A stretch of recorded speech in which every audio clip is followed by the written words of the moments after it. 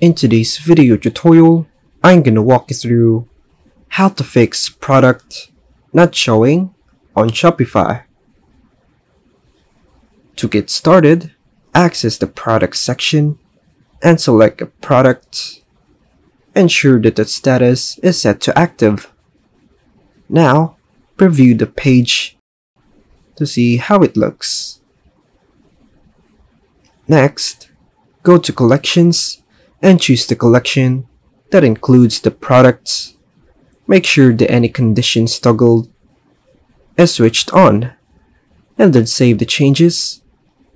Locate the product you want to modify within the collection, input the tag,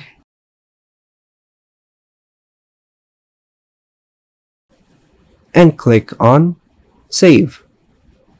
And that's all for now, folks. Thanks for watching.